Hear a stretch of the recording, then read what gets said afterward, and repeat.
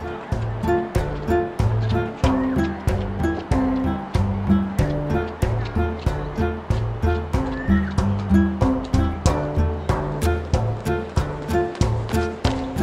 and welcome to MyUltraLife. Today I'm in Singapore. And behind me is the Marina Bay Sands Hotel. And on the 57th floor is an infinity pool, as well as 3 high-end restaurants and a nightclub. It's really an amazing facility. And behind me, across the bay, just up the Singapore River, is the heart and soul of Singapore. So let's go running through Singapore. So Singapore is an island city-state. So the country of Singapore is the city of Singapore, and it's all on one island.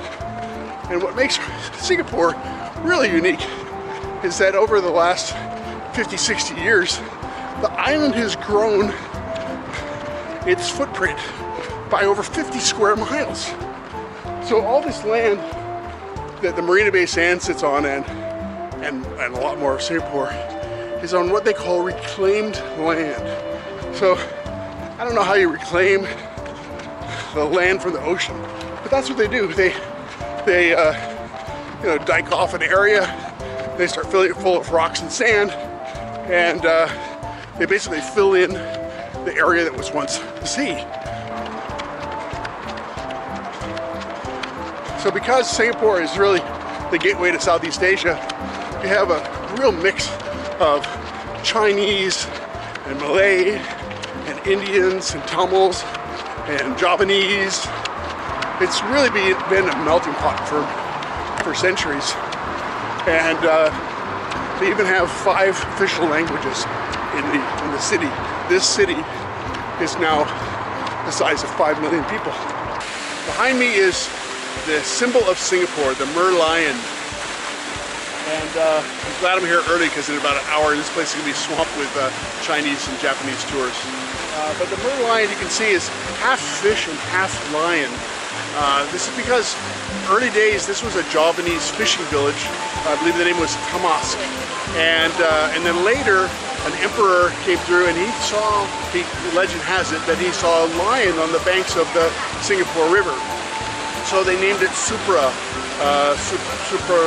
something, and which means lion, and so they called it Lion City. So the merlion blends the old fishing village symbol with the lion of Singapore, the Lion City, and so the merlion is the symbol of Singapore. Behind me is the National Gallery of Singapore. In Singapore, especially this part of Singapore, we'll see lots of colonial buildings. That's because Singapore was a British colony. And it got its independence from Great Britain in 1957, along with Malaysia. Malaysia and Singapore was all one country for a short time until 1963. Singapore had a difference of opinion with Malaysia and split off as its own sovereign nation. And just above, beyond the Art Museum, there is this hovering dome. No, UFOs have not landed in Singapore. That dome is over their Supreme Court. I guess it's maybe the halo of justice? I don't know, maybe we might see it from a different angle later. We're running along the Singapore River here, which really leads to the heart of old Singapore.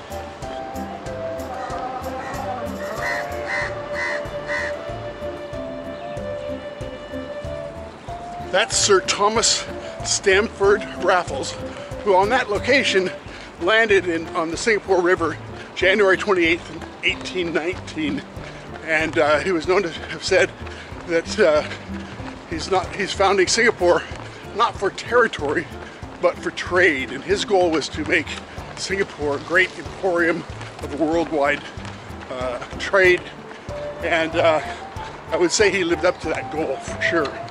The buildings across the way were all warehouses. There were docks here, hundreds. This was really the port of Singapore in the 1900s. And so small ships would make their way up the river. So the Chinese were on this side, and the Indians were over here on this side. And the Chinese selected this part of the river because it has kind of a bow in it, and they said it's like the belly of a carp fish. And the belly of a carp fish, that shape is very auspicious. So they felt that if they set up on this side for their trading, they would be very prosperous. And it appears that the Chinese were correct, because right behind them is today's financial district. So I guess they were right. I've made my way a little further up the river, and behind me is Clark's Quay, another trading area.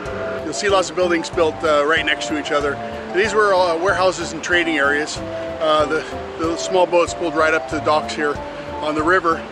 And today, Clark's Quay is all restaurants, nice dining by the river.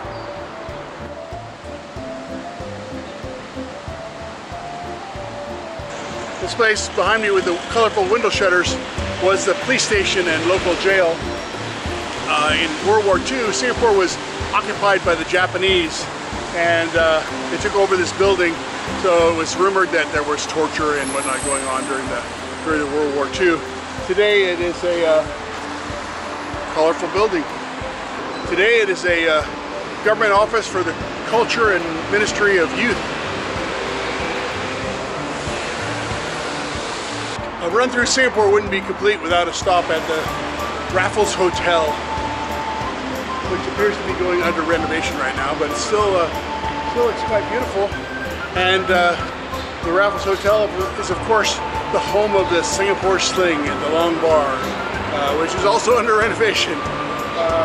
But it's a beautiful example of an old colonial building and what one thinks of old Singapore.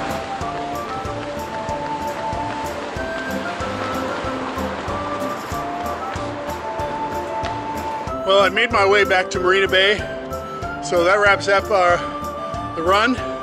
Thank you for joining me for running through Singapore. I have had an ultra-life day, and I hope you do too.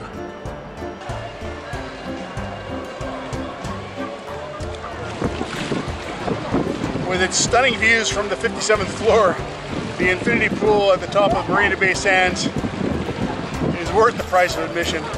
It's got to be one of the best selfie spots in the world.